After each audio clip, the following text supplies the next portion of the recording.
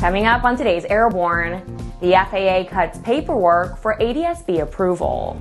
Sikorsky Aircraft will develop an autonomous Black Hawk for cargo missions. And the FAA will expedite limited commercial operation of unmanned aerial systems.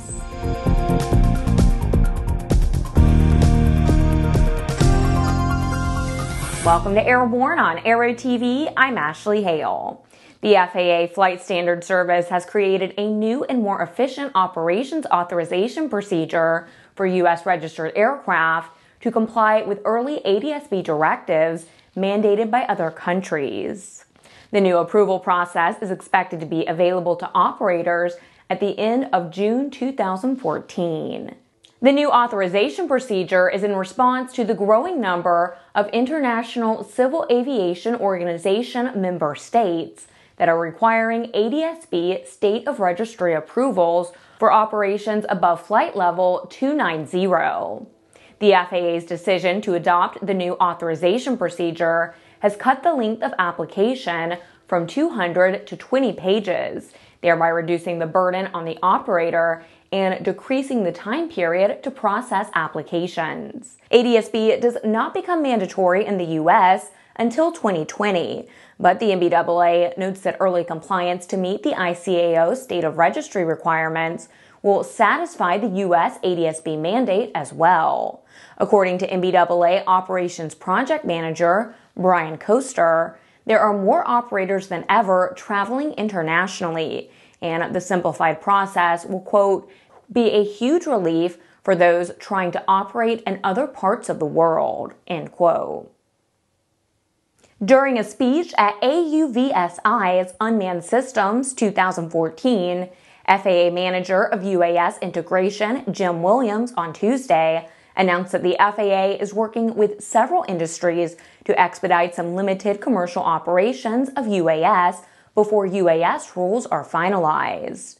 AUVSI President and CEO Michael Toscano said, quote, "We applaud the FAA for working collaboratively with the industry and other stakeholders to help UAS technology begin to take off. Limited commercial operations is a good first step, but we also need to begin the small UAS rulemaking immediately," end quote.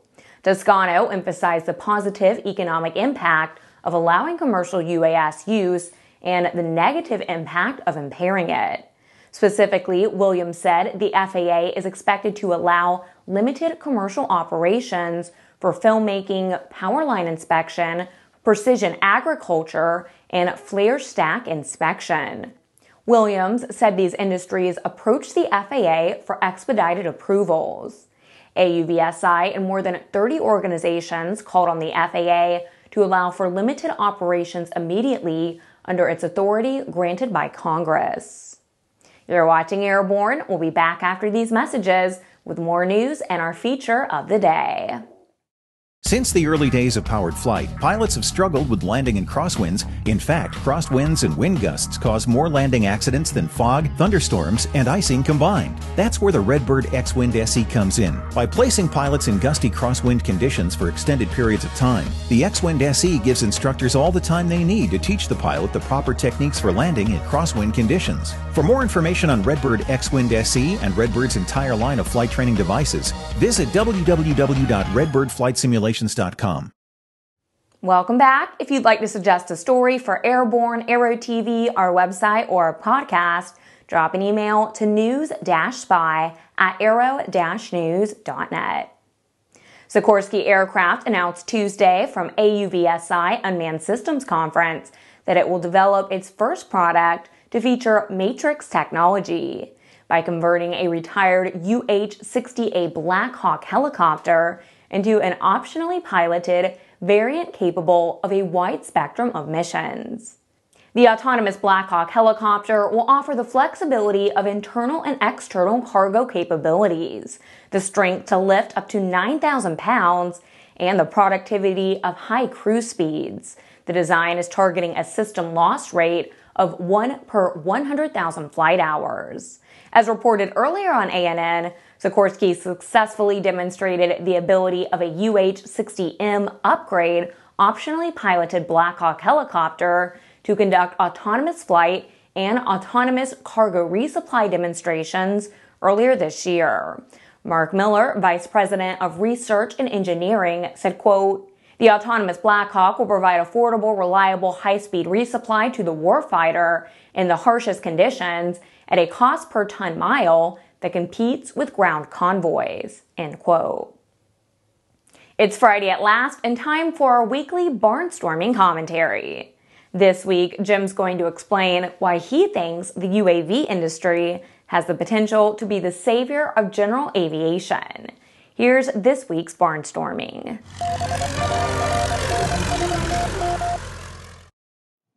Thanks, Ashley, and hi, folks. Well, we had an interesting week this week. It's the AUVSI convention, which stands for Association for Unmanned Vehicle Systems International.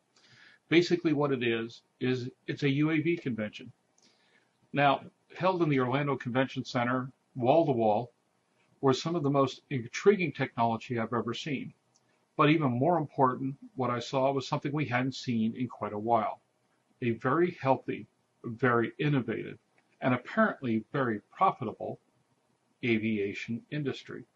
Mind you, it's not the aviation industry you and I both know and love mostly, but hey, it's a start.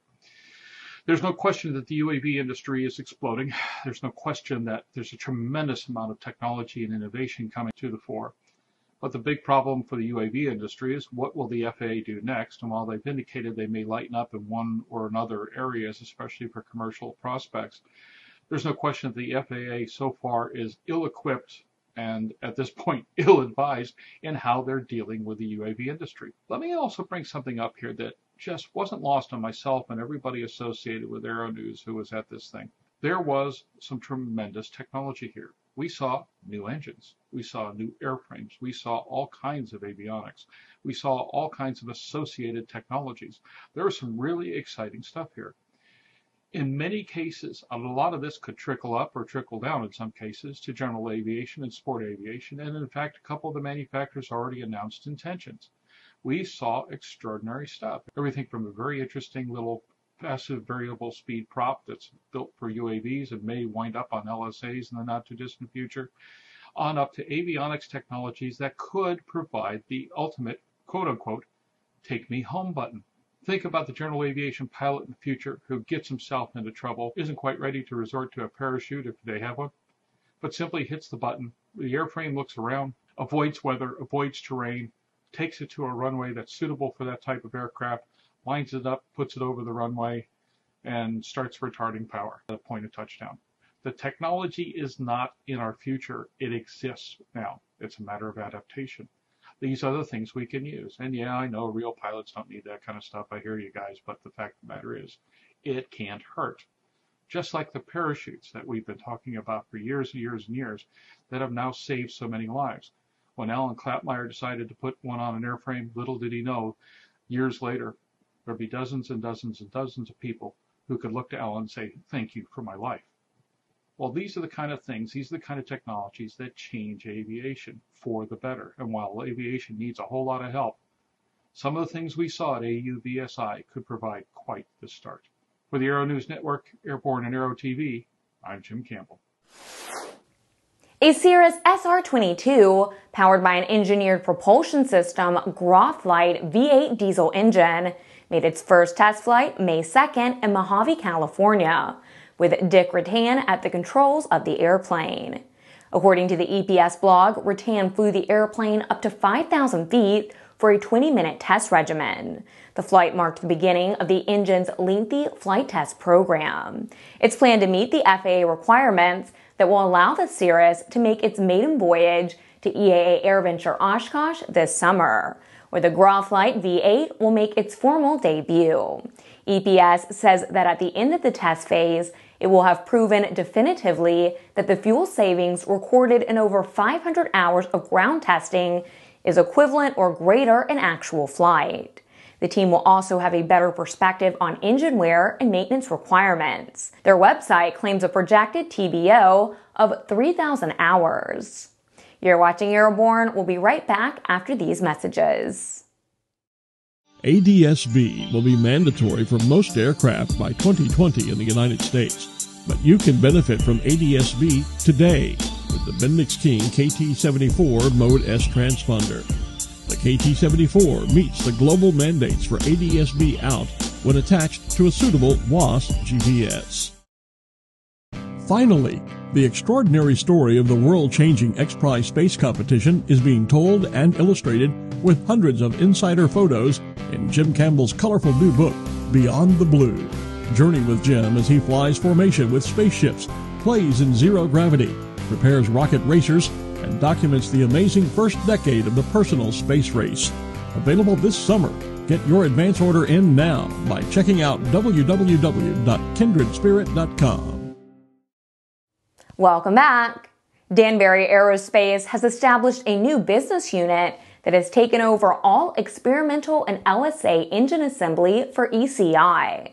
The new Titan engine company has been in the works for the past few months, according to a message posted online by Kevin Eldridge, who is the head of business development for Titan Engines. Eldridge says the new focus on the experimental market is a huge shift for the organization and has given them, quote, tremendous freedom to bring new products and services to this market without the restrictions of the certified engine market, end quote. Eldridge also added, quote, while our new autonomy gives us freedom, our relationship with the other 4 business units of Danbury gives us unmatched access to resources and services. Titan claims they currently have over 1,660 of their engines flying in experimental aircraft around the world.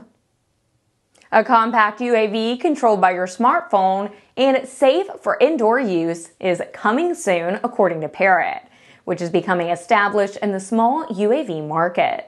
On its website, Parrot says the Bebop drone quadcopter will allow users to take aerial video and pictures like a pro using the built-in 14-megapixel HD camera system that's digitally stabilized on 3 axes.